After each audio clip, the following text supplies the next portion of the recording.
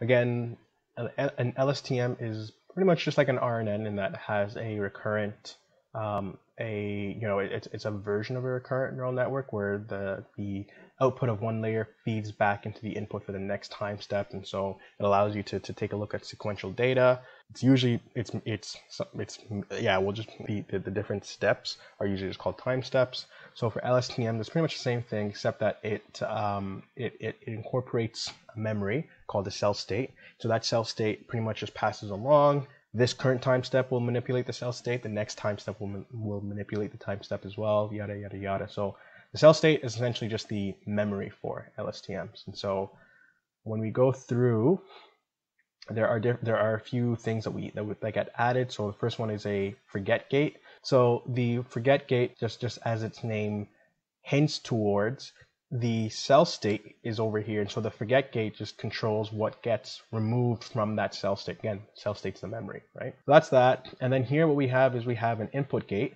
So an input gate, so this is actually pretty interesting here. So in this current time step, see we have the current input and we also have the output from the previous time step. And so once the two of them come together and we manipulate them for the current time step, we then have a choice. The choice is, do we keep that in the cell state or not? And so that's what this part is doing. This part determines whether or not we actually go ahead and we keep it in the cell state.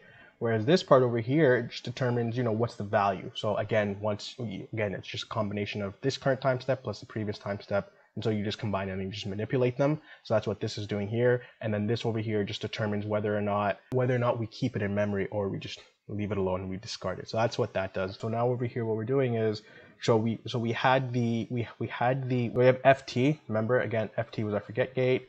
We have CT. Remember, again, CT was just what we discussed over here, which is the current time step plus the previous time step output that get manipulated together. And so this is kind of like a candidate for what the new cell state should be, but we don't want to overwrite the cell state completely. And so that's why we have I, which just indicates whether or not we should actually go ahead and input that value into the cell state. What we're doing here is we're just combining all of them together to give us our new cell state for this current time period. And then we pass that cell state, we pass it to the future or to the next time step. So then finally what we do is then we finally get our outputs from this current time period. So the output is the whatever we have or whatever we inputted to this time step again, plus what we had previous time step. And what we're doing is, so that's what we have over here, and that's OT. And then what we're doing is we're now combining it with the cell state with the data we have in memory, and then that forms the new output for the current time step. So that's that. And then there's other variations of an LSTM. So there's one called the peephole, and the peephole essentially. So if you remember up here, these different gates. So the forget gate, the input gate, the new cell state candidate, as I like to call it, and then the output gate. What you realize is that they're all influencing the cell state, but none of them really know what's going on in the cell state. So that's exactly what peephole is. So peephole, it gives them access to to be able to read what's in the cell state.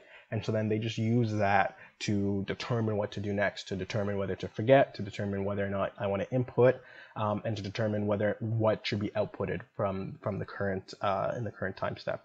And so now that we have kind of the broad overview of what an LSTM is, there's something called a GRU, and stands for Gated Recurrent Unit for like the one person who's interested. And essentially what it does is that it just combines the forget and input gates into one singular update gate, and that just has the effect of just making the math simple, and there are fewer weights to calculate, and so it takes less resources to run and update and yada yada yada. So that's kind of the effect. So it's just more efficient, right? And that's kind of the benefit of it.